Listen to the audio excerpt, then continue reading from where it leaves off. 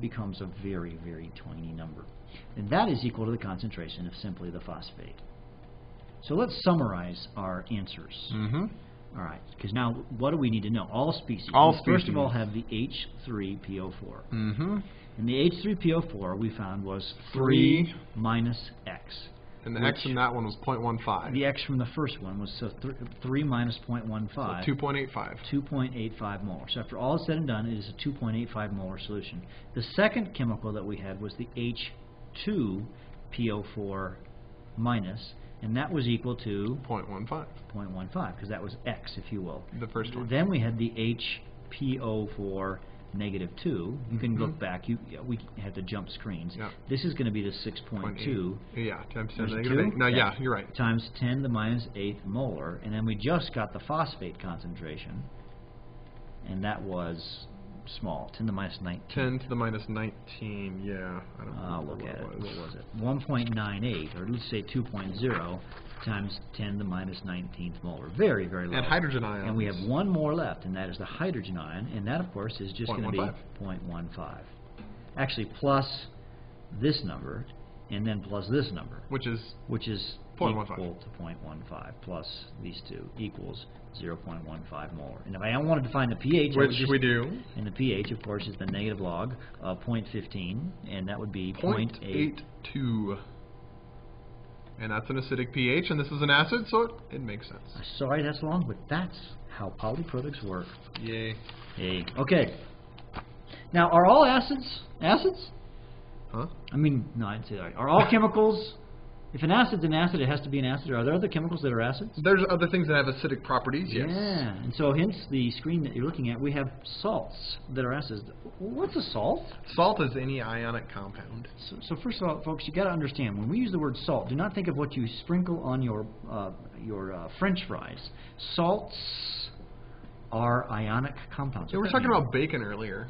You know, that salty flavor in bacon is not from sodium chloride. It's from nitrates or nitrites, or one of those in there. I didn't know that. And a bunch of other stuff. That kind of gives it that weird bacony flavor, too. I didn't know that. Yeah, it's got all sorts of fun stuff. stuff. So ionic, what's that mean, an ionic compound? Metal and non-metal. So you have a metal bonded to a non-metal. So, but some salts are acidic or basic. Yep. So when you think of an acid, you think of HA. Or whatever. And you think of base, you think of, you know, XOH or something. Or possibly something with that nitrogen, like NH3 or whatever. But guess what? There are chemicals that are acidic and basic that are ionic compounds or salts. And that's what we want to kind of get at here today. Okay, so this is just a big conceptual thing to understand. Yep. All right. Let's come back to this, I think. So let's kind of give some examples of some salts.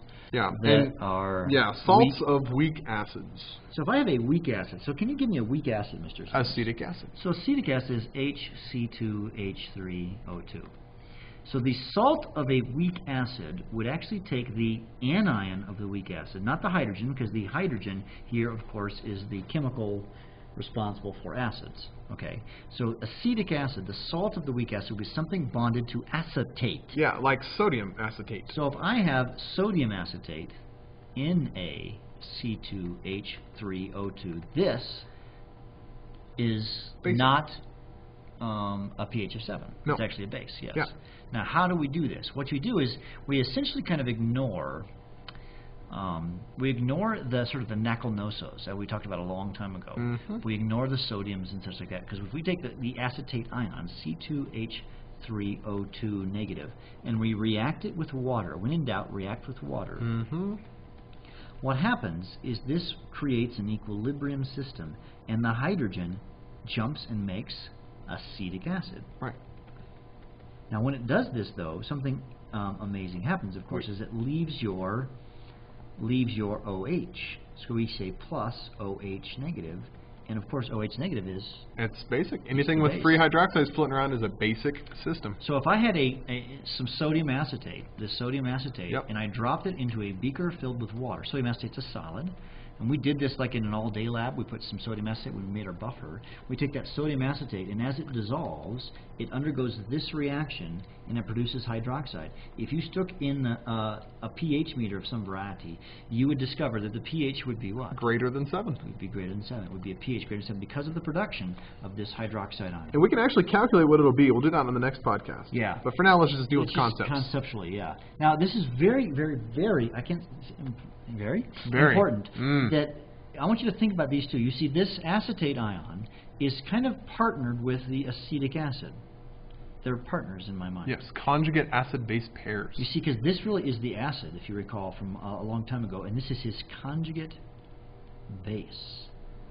So if you have a weak acid, his partner, which will be the anion, the negatively charged part of him, will always be a base. Yep. And the opposite is true. We'll talk about that in a second, too. The weak base, his partner, his conjugate acid, will always be a acid. And what is the difference between the conjugate base and the acid? What's the only difference? Presence of the hydrogen ion. You see, the only difference is this one has the hydrogen, and this one does not.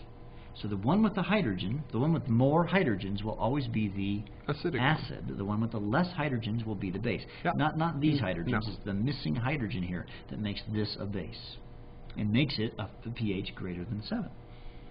Okay, this equation is huge to understand how to do that. Yeah. Let's summarize it just with a symbol. So if you have the weak acid HA, his partner, I call it a partner, and that's not really a true chemical term, but it seems to make sense for a lot of people, is A negative. HA is an acid, A negative is a base. Yep. And another thing to important note, whenever we're writing reactions, I want to say this: partners always appear on opposite sides of a reaction. You would never, for example, write C2H3O2 negative plus HC2H3O2, like some kind of arrow thing. Never, ever, ever, never, ever, ever, never, ever, never, then if never, do this. So. Because this will create, a lot of students will do this, and it messes all of your math up. Yep. Nasty, nasty. Okay. So we can do the same thing with bases. Oh, no. We didn't have a base slide. Yeah, let's do a base slide. We need to talk about bases. We do. So let's say, so add this to your notes, ladies and gentlemen. If I have ammonia, his partner would be ammonium. And what's the difference between partners? A hydrogen ion. You see, the difference is that the old H positive is, if you were to take this H positive, it can turn it, right here like that, right? One hydrogen. So if I have ammonium chloride, okay, the ammonium, and we put it in water, plus water, will make this hydrogen is going to jump on board with the water and make hydronium, which is the acid piece, plus ammonia. Notice that the partners, ammonia and ammonium, appear on opposite sides. You must have opposite sides or you would do problems. You will create other, you will be wrong, and wrong is bad. So, you don't want to do that. Does that make sense? Hopefully it does. This is just so critical to understand. Now, notice that we wrote it with plus water. On this problem, I wrote water as H2O. On the previous example, I wrote water as HOH, because I knew this was going to be in an acid. An acid, I like to write it as H2O, as opposed to HOH. Yeah, here's the one I did, the HOH, you see, because I knew it was going to be a base, and I could then see the OH negative.